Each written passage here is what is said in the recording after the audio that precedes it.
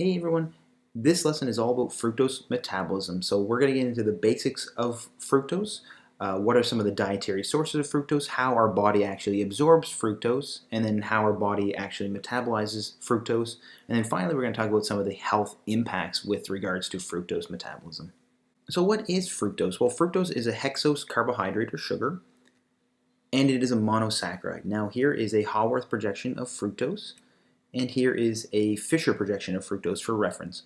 Now, what are some of the dietary sources of fructose? Well, one of the dietary sources of fructose comes from fruits. Fructose is also known as the fruit sugar. But some of the more unhealthy dietary sources of fructose include high fructose corn syrup and fructose as a component of sucrose. And again, sucrose is simply glucose fructose disaccharide. Now, why is this all important? Well, it's because there have been recent research findings to suggest that there is an association between high fructose intake and the onset of obesity, diabetes, and non-alcoholic fatty liver disease. And we'll get into talking about why this may be occurring.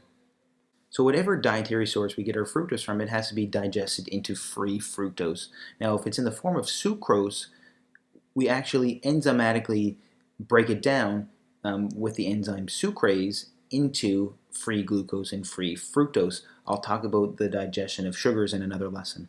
Nevertheless, when we have free fructose, it is actually absorbed from the intestinal lumen into an intestinal endothelial cell through the GLUT5 transporter. Now, once it's in the endothelial cell in the intestine, it is actually transported out through GLUT2 into the bloodstream. Now, what's the difference between fructose absorption and glucose absorption in the intestine? Well, when we have glucose is actually transported into an intestinal endothelial cell through sodium-dependent glucose transporter 1, or SGLT1. But when it's in the endothelial cell, it's actually transported out into the bloodstream using the same transporter, GLUT2, as fructose. Now, once fructose is in our bloodstream, it travels to the liver. Now, the liver is actually the main site of fructose metabolism. So if we were to look at a microscopic level of the liver, we see the hepatocytes. Now, the hepatocytes actually absorb or transport fructose into the hepatocyte through GLUT2 as well. Now, we're talking about GLUT2 a lot. So what is the difference between GLUT2 and some of the other glucose transporters? Well, some of the important things to realize about GLUT2 is that the biggest one that I want you guys to remember is that GLUT2 is insulin independent. It does not require insulin to actually transport glucose or fructose. It also has a high Michaelis-Menten constant, which means it has a low affinity. So it only absorbs glucose or fructose when those levels are actually very high. And GLUT2 is present in the liver, pancreas, and intestines. Now, having said that, fructose is almost entirely absorbed and processed and metabolized in the liver. So once fructose is brought into the liver, it is actually phosphorylated with the enzyme fructokinase. Now, fructokinase is only present in the liver. This enzyme is irreversible and it requires an ATP.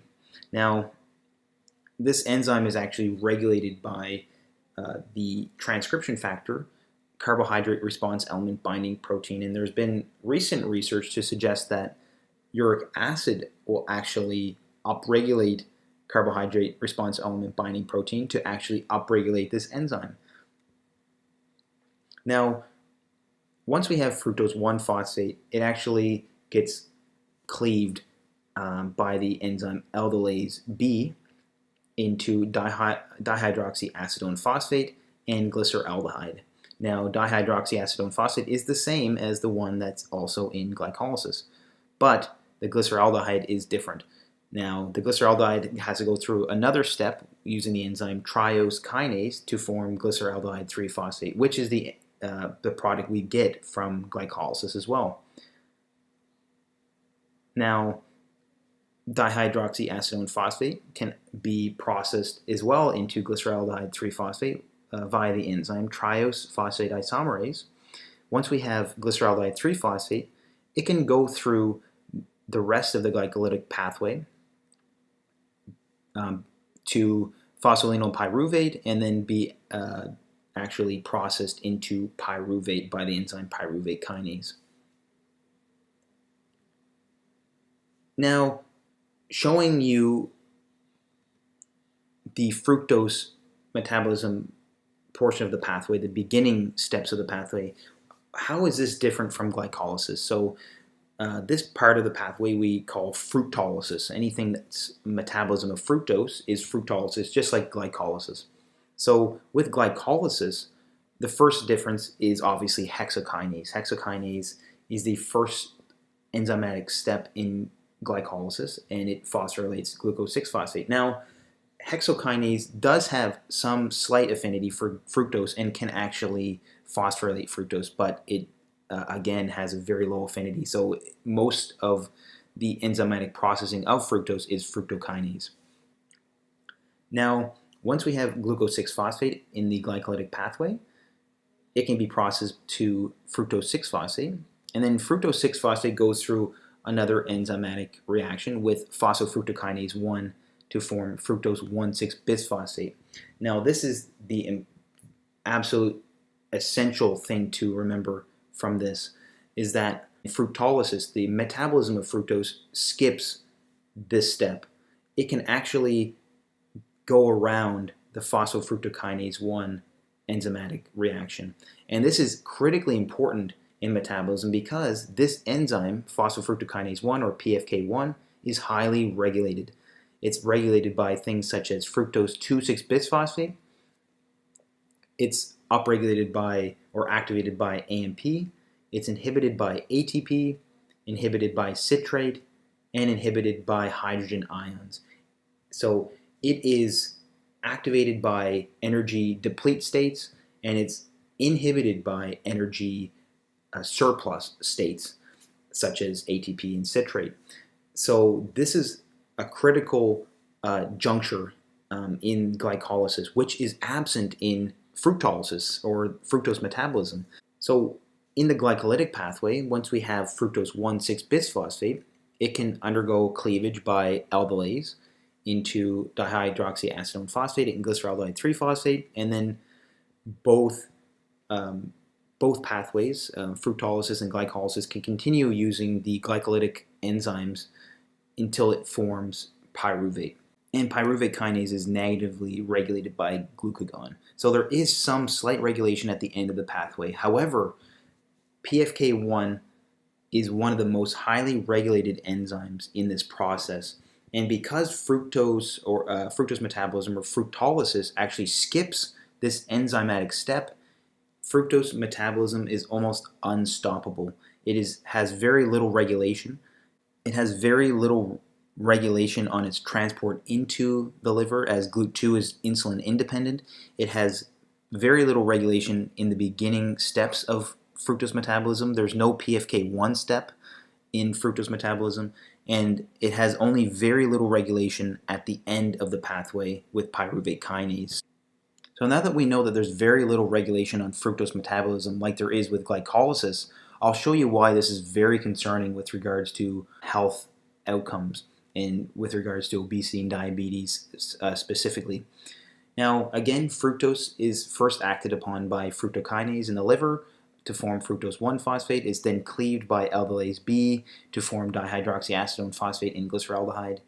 Dihydroxyacetone phosphate can be processed into glyceraldehyde 3-phosphate with the enzyme triose phosphatidylisomerase, and then glyceraldehyde itself can also be converted into glyceraldehyde 3-phosphate with the enzyme triose kinase. We all know this so far, and we know that this leads to the end product pyruvate. So I've shown you that fructose can be formed into pyruvate, but I never showed you what happens after. Well, what happens is that pyruvate gets processed by pyruvate dehydrogenase to form acetyl-CoA.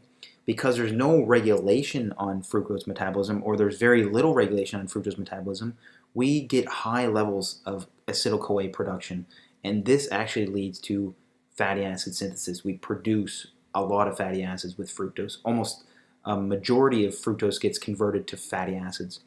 Now, with glyceraldehyde, glyceraldehyde can actually be processed by the enzyme glycerol dehydrogenase to form glycerol. Glycerol can then be acted on by the enzyme glycerol kinase to form glycerol 3-phosphate. And then glycerol 3-phosphate can also be produced from dihydroxyacetone phosphate by the enzyme glycerol 3-phosphate dehydrogenase. And then glycerol 3-phosphate in the fatty acid can actually go through an esterification reaction to form triglycerides. So fructose completely can produce triglycerides on its own. So we can get large amounts of production of triglycerides in our body simply because there is very little regulation on fructose metabolism. And over time, prolonged unregulated triglyceride production can lead to non-alcoholic fatty liver disease and obesity, which then can lead to the onset of diabetes. Anyways, guys, I hope you found this video helpful. If you did, please like and subscribe for more videos like this one. And as always, thank you so much for watching and have a great day.